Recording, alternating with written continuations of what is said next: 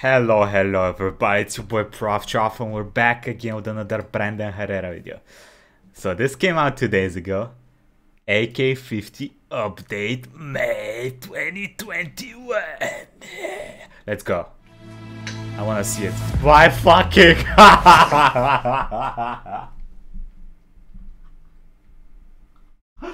why is it so big? I mean, listen, listen. When he said he's making a 50 cal AK, I did not expect it to be small. But goddamn, brother, it's like an obese AK. It's like you stuck 5 extremely obese AKs together. Jeez, he still kept the wooden thing. What is up, you sexy YouTube mother lovers? We got a lot to talk about. Oh damn, look at it on the wall behind him. This is a Krinkov for a giant. No, this is the newest iteration of the AK-50, an AK in look at that Mac. 50 BMG. That's real. Full auto? I'm touching it. For those of you who are new to the channel, the AK-50 has kind of been a passion project of mine for almost since I started the YouTube channel. We first announced we were doing the project in 2016, and then we ended up getting our first firing prototype in late 2017. 3, so it fires. 2, wait. 1. That firing prototype that we called the V1 is also the prototype that we got cycling for the first time. Not just a static fire, we actually got the proper gas settings and everything to be able to make that sucker extract and eject.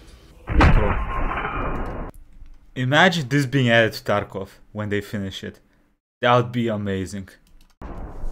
I would love that. It took about a year to dial all that in. Like I said, we weren't working on it full time, but this stuff does take a little bit of time even after we sat down and committed some time to it. Learned a lot from V1, so I wanted to make a lot of changes. V1. And frankly, me constantly making changes is kind of why it's taken this long to get another firing prototype. Is just when I think I'm happy with something, I get it in my hand, and I have a better vision for it. Or we just realize it's not gonna a lot of girlfriends have said that. Fucking work. One of the biggest changes I decided to do is I wanted to see if we could do it stamped, which is why we've got what looks like Frankenstein's monster here. You see, the V1 was on a milled receiver, which was, that receiver cost me about $6,000 to make. Oh. Super heavy, super thick, super expensive. About yay so long much with cash. solid billet 4140 steel that had to be painstakingly moved away. Prototype and stuff is not cheap. So for ease of manufacture and reducing costs, I really thought we could do an AKM style stamped receiver. Now, we had a couple of designs for it, but before we went whole hog into stamping dies and doing expensive, stamping prototypes and things like that, we just wanted to see if it was fucking possible, which is why we're using basically an off-the-shelf steel tube. Yeah. We actually redesigned our front trunnion, rear trunnion, and buffer system, and bolt, carrier, bolt, everything to kind of fit the parameters of using. Okay, let's be honest. This looks like if it shot, it would fall apart. That's how it looks like. An off-the-shelf piece of rectangular tubing, or square tubing, rather. So some of the dimensions are a little funky, but it should work. Hopefully.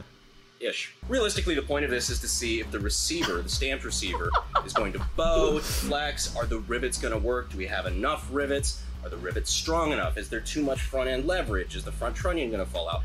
These are things I don't really know. But I have a feeling we're going to find out. Okay. What we're also going to find out is, can we actually switch back to the single spring system?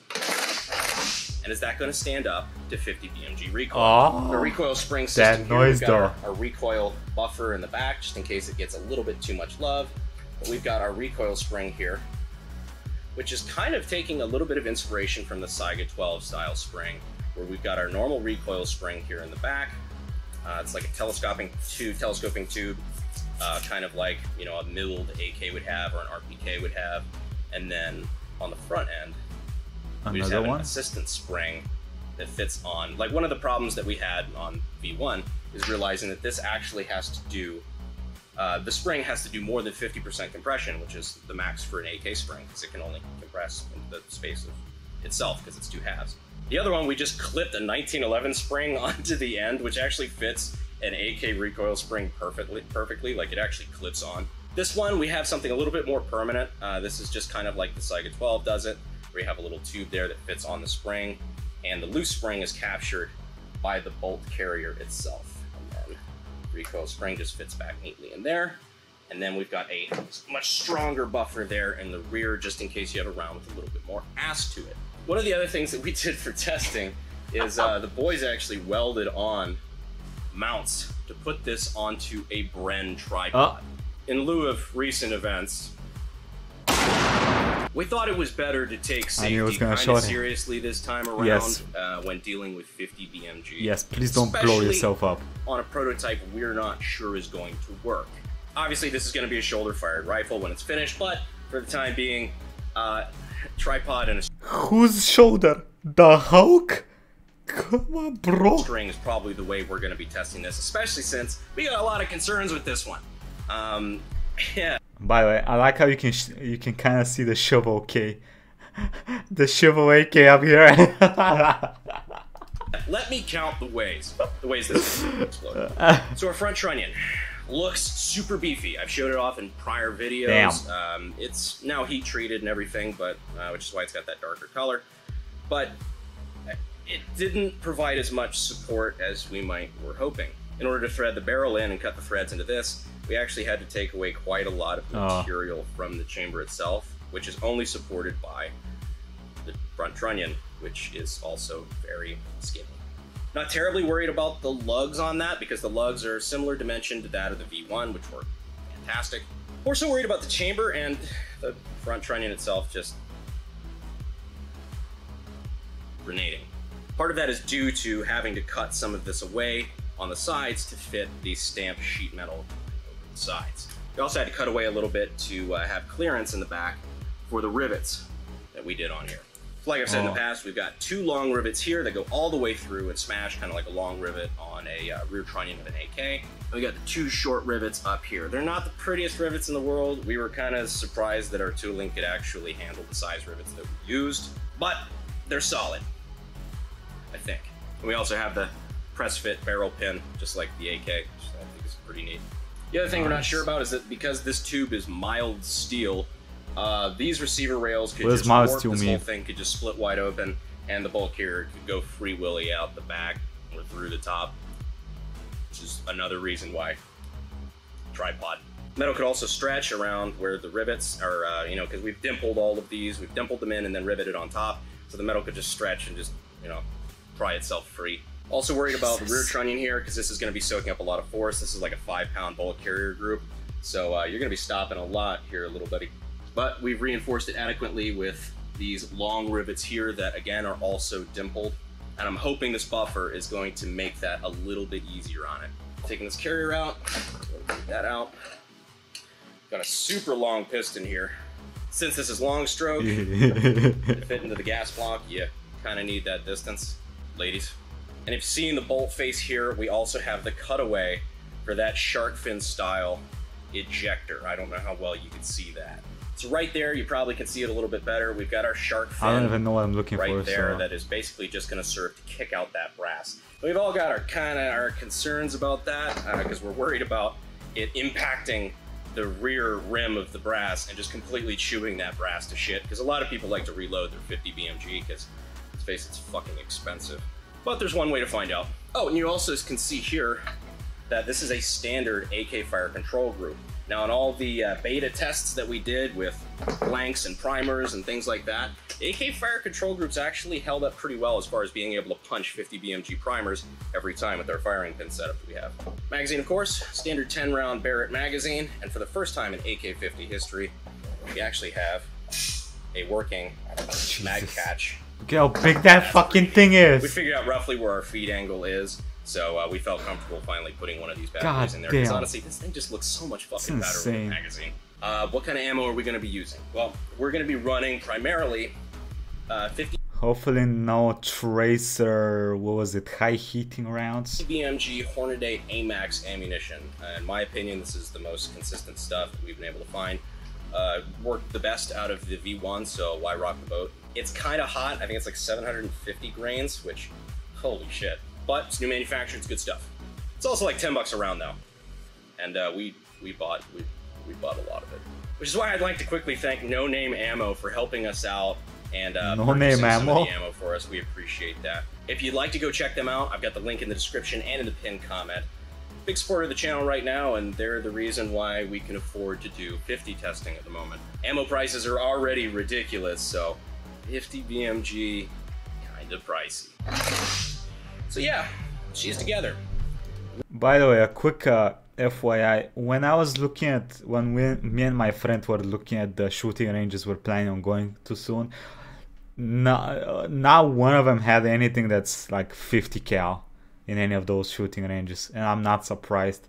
Even if they did, I would not want to shoot this thing. The real question is going to be, does she stay together? Will she fire? Will it explode? Will it cycle? Those are the questions we have to answer. We have honestly changed a lot about this gun, so drawing conclusions from V1 really isn't an option here, just because so much of this has changed since then.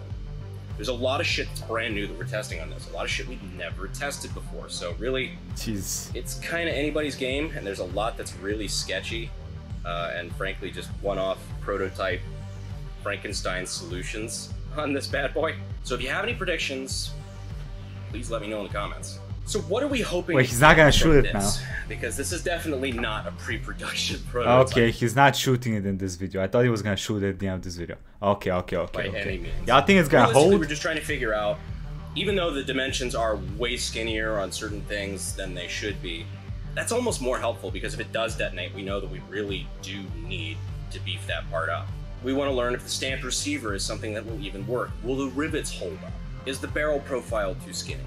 Is there too much leverage on the front end? Will the AK fire control group, standard AK fire control group, be able to handle the recoiling mass of this bolt carrier and the velocity, whatever that ends up being? Will the single spring work?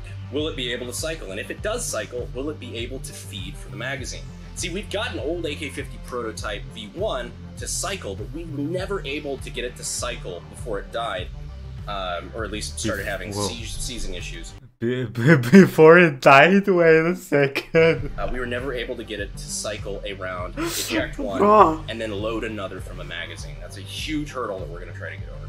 Will the lugs detonate? What do we need to gas with our current bolt carrier ratio? Gas? With the spray? There's a lot of shit at play. Will I need to plug my neck? We don't really know. But that's the kind of data we're hoping to get, and that's why we built this prototype. This was much cheaper than the other prototype we did, and much cheaper than trying to go all out right off the bat. So if we can learn a lot from this, then next time around we can go into a much better looking prototype that's better thought out. We can start looking at things like optic mounting, how our aesthetics are going to look. As long as we can figure out that the bones of the gun work, then we can start moving on to the cool shit, and I feel comfortable spending a little bit more money on it. So this gun, as you see it here, pretty much ready to test fire, and to be honest with you, it's kind of why I'm here. Trust me, I wasn't leaving Texas unless it was for something special. So by the time this video comes out, I will probably have already known what happened to this prototype. Okay. Do you think me and the team know what we're doing, or are we way out of our depth on this one? And honestly, by the way, I don't know what I'm doing, so I can't really answer about other people. This thing looks currently. But what do you guys think? I really won't blame you no matter what you think. But I will cut you a deal. So we did the AK-50 Light, the 50 Beowulf video. We said if that Curse Gun Images video got over 50,000 likes, I'd do the 50 Light video. If this video gets over 100,000 likes, I'll show you what happens to this prototype, even if it goes terribly. Depending on how terribly it goes, we might have to put it on Live Leak and not on YouTube. Yo, come on, stop. Hey, stop making those jokes, bro. Come on, it's not gonna go bad. You'll be okay. Hopefully. Come on. I know a good bit of you are super excited. No plugging. No thumb plugging. I guess that's all there is to say. Enough exploding weapons. Let's see what happens. But I did just want to give you guys this quick AK-50 update. I know you've been asking for one, and we've been teasing at this a lot. So I wanted to go ahead and give you this much before this thing possibly does the thing. Stop. Anyhow, guys, I greatly appreciate you watching the video. Brandon. Wish me luck. And as always, I'll probably see you sexy YouTube mother lovers in the next video. Brandon! Thanks. There is a limit to how many times you can jinx yourself. Okay, guys, what y'all think? I think... So, from what I've gotten from his... I don't understand shit about guns, okay? That's a fact. But from what I've gotten from his exploration, from his explanation, it seems like the biggest problem is not gonna be if he can shoot once or twice. Biggest problem would be like after like 10, 15, 20 shots, if it's just gonna hold or if the pieces are gonna combust on themselves. So I'm curious. I'm curious to see. Hopefully it's all good. Hopefully it's all good. It seems like they've put quite a lot of work into this, so I hope it turns out great for them, to be honest. Plus, it would be pretty cool to see a full... I doubt they're gonna have full auto on this, right? But that would be fucking insane. AK-50 cal AK going full auto. Africa has already posted 100 offers to buy.